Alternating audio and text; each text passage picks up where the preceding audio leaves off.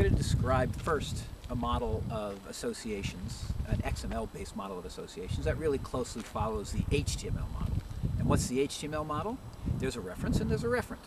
The referent goes in the href, right, the hypertext referent, and the reference is a text node that's a child of the A tag. So the schema that you see in front of you is kind of a reiteration of that basic idea using more general terminology. We have, instead of an A tag, it's called xref simple. And so I wish that HTML had actually called their tag link or something like that. That was more obviously what it is, but they called it A, and here we're going to call it xref simple. We also have a referent URL. Instead of an href, we call it the referent URL, and maybe that's just as obscure as href, but it is at least indicative from our vocabulary set of what it is we're trying to put in that attribute.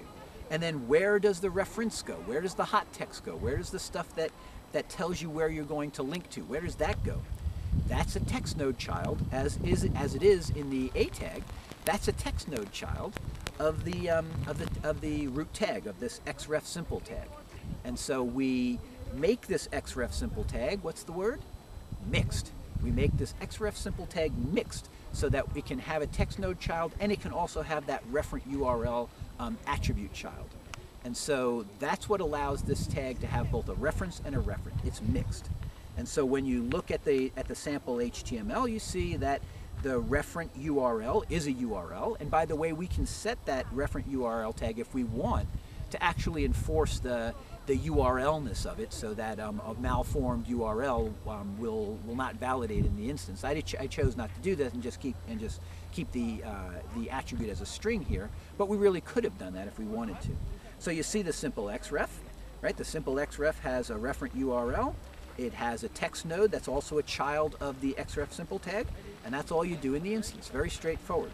The transform does two things. It selects the attribute, and that's what's inside that href equals sign is the value of thing, the little curly bracket thing. You'll remember selects into an attribute, and it's selecting that reference referent URL.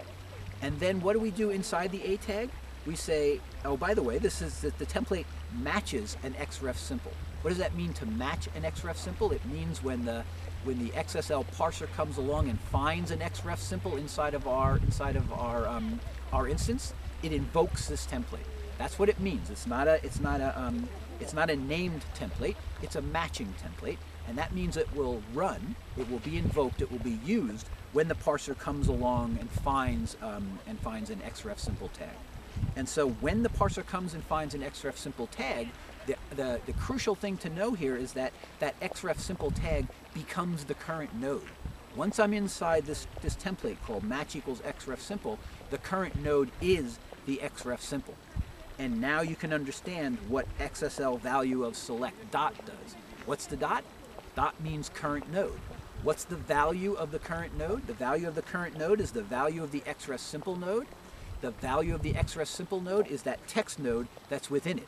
So the value of the xref simple tag, the value of dot at this point, at that line in the transform, is the words black maple, okay, or black maples. And so you can see in the HTML output that we put the word black maples in there for XSL value of dot. Once again, the template, when we say template match, that template is invoked, that template is run, that template is accessed when the current node is xref simple, when the processor goes through and finds an xref simple inside of our instance. When it finds that, it runs this template and it makes xref simple, or xref simple was at any rate, the current node. And so when I say give me the value of the current node, that means give me the value of xref simple. The value of xref simple is its text node. And so that results in the text node being put into the HTML output.